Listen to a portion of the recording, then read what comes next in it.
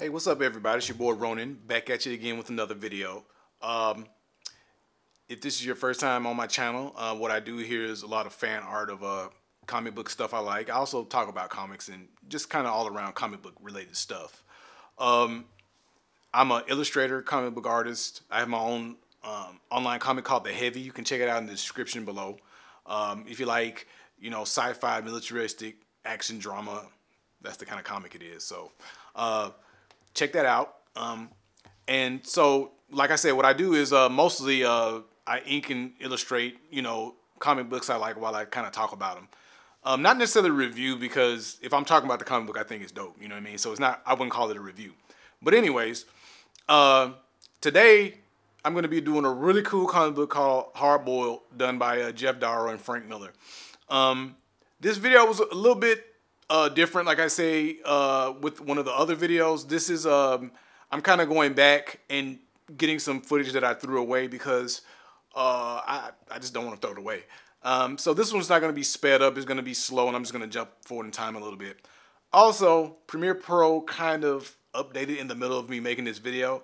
So the audio is a little bit weird in certain spots every now and then. It may not render out the file like that. I'm recording this before I render the file. So it might be fine, but I don't know. But if there's a little bit of funny stuff there, just forgive me this one video. All right, I'll catch you at the end. Peace. So today I'd like to talk about one of the coolest comics ever, Hard Boiled.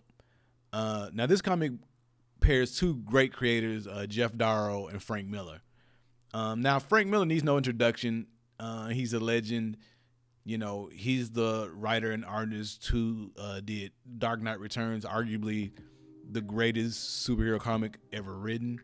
It kind of ties with Watchmen for that title. I personally like Dark Knight Returns better. I think it's a better comic to me. But that's my opinion. I'll fight you over it. I don't care. But he's also done other iconic comic books such as 300, Sin City, and Batman Year One. So this dude's a legend. Geof Darrow's no slouch either. He just has never really worked on mainstream comics. He's not really a superhero kind of artist. He's done a lot of conceptual art and storyboards for movies, as well as working extensively in animation. He also has his own creator-owned comic called Shaolin Cowboy. But this is his first published American work that I know of. And I mean, it really makes an impact.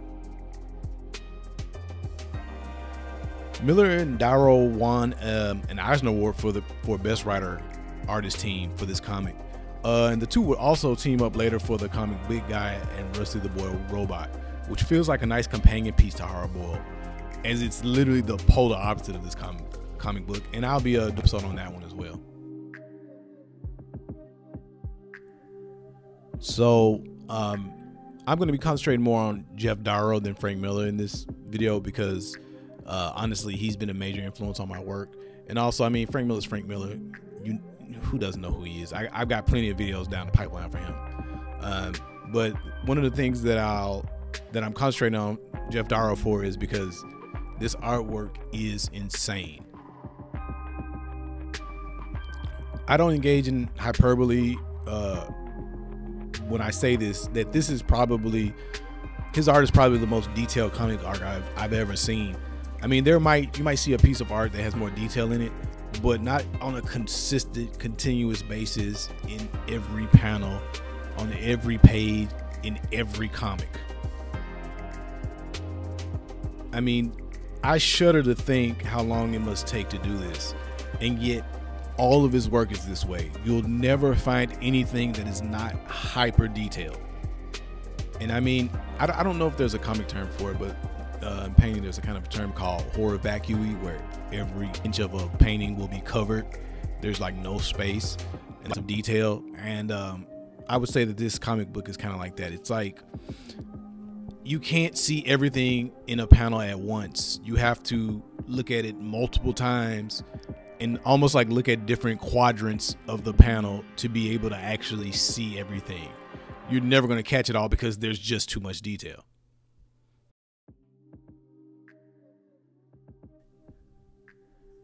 and his storyboarding ability really comes through in his work. As artists, a lot of times we tend to struggle in certain areas, and for every artist it's different. So some people might be perspective, some people might be vehicles or technology or machines, some people might be clothing, how the folds are. Everyone struggles with something different, but Geof Darrow doesn't seem to struggle with anything. He has a mastery, and I don't like using that term, but he has a mastery pretty much of everything. He doesn't shy away from drawing anything. You know, sometimes as artists will go, oh, can I figure out a different way to draw that, because that's my weak spot. But he doesn't do that. He doesn't have a weak spot. He draws everything, especially like technology, which is extremely difficult to do when you're constantly drawing hyper detailed machinery and technology, and he's just doing it all the time. So like, I mean, especially you can see the detail in things like where the cars crash into each other often. I mean, he draws every nut and bolt, and in the engine and on the car, and just the way the metal folds in on itself. It's insane. Also, what makes his art even more difficult is he's very much influenced by European artists like Mobius. I think he actually even worked in France for the early part of his career. But what I mean by the European style is kind of like, I actually draw in that style, in that what I call the open line style, without a lot of cross hatching or shading or shadows, and that makes it kind of harder to draw because you can't hide anything. You can't hide any imperfections in the art. You can't just put a big shadow over something that you don't want to draw. And also it makes the coloring even more crucial. But you got a good colorist, it doesn't matter. But with Geof Darrow, it's interesting because his style is so detailed, you kind of have to color it flat, because once you start to render in a lot of shading and shadow and stuff with your colors, your eyes tends to gloss over all of the cool detail. So it's actually, this comic book is very flat in its coloring.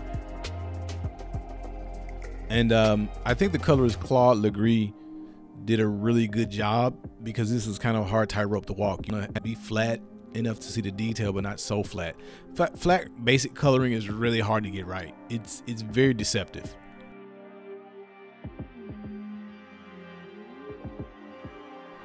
So I think that's the most amount of time I've ever spent talking about the art of a comic book, but I kind of felt like this warranted it. So let's get into the actual comic itself. So let's get into the comic. The comic takes place in a bleak near future Los Angeles where capitalism runs rampant. While this has been done to death, Hardboiled is more of like a satire, and it doesn't take itself too seriously. Frank Miller wanted the series to be the comic to be very serious, but he did it in the old Stanley Marvel way, which is the writer will write out a couple of paragraphs or maybe like an outline, and he lets the artist fill in a lot of the gaps. And so when he got some of the art back and he saw how absurd Geof Darrow did some of the work, he just said, well, this can't be a serious comic book, you know. So our protagonist is a guy named Carl Seltz. He's a straight-laced insurance investigator. Or is he? He's actually a cyborg assassin working for the Wilford Home Appliance Company. His name is Nixon. I love the idea that he works for like this old-fashioned home appliance company that makes actually assassin robots. But his name's Nixon. He doesn't know he's a assassin cyborg, but he's also the only hope for the robot underclass in society. These robots have been sabotaging his program in order to bring him over to their side in hopes of freeing themselves from their human overlords. So the story is wafer thin, but it's supposed to be. The writing is understated, and it's giving you just the right amount of information. Most of the story is like show don't tell. It's very much leaning on Geof Darrow's amazing pencils. And also you can tell, like, at this time in '93 there was something called the decompressed storytelling style, which was kind of in vogue, and it doesn't lean a lot on exposition or info dumps or anything like that. It just lets kind of like the story play out as long as it takes. There is a kind of an info dump in the middle where she explains to Nixon what he is, this robot that he's chasing. But for the most part, it doesn't really throw a lot of information at you. It lets the story play out and you get to see what's happening. Kind of from the protagonist's eyes, you know. So I also feel like Frank Miller went really out of his way to be able to draw scenarios where like Darrow could just draw the craziest stuff, the most insane action, car crashes, explosions, everything you can imagine.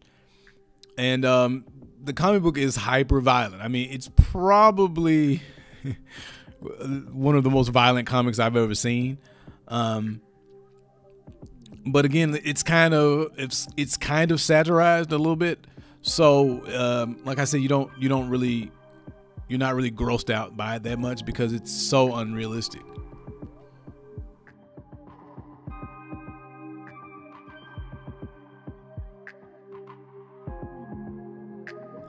So needless to say, this comic book should be read, or more likely, or more accurately looked at. But yeah, so I don't want to make this video longer than it has to be. I was trying to get a clean 10 minutes, but that's just not going to happen. But anyways, this comic book is continuously in print. It also comes in a really cool large format, like 9x12 or something like that. And you can get it in a bunch of different formats. You can even get a black and white version. So I really encourage you to check it out, because I mean, this is just the most insane comic with the most insane art you've ever seen.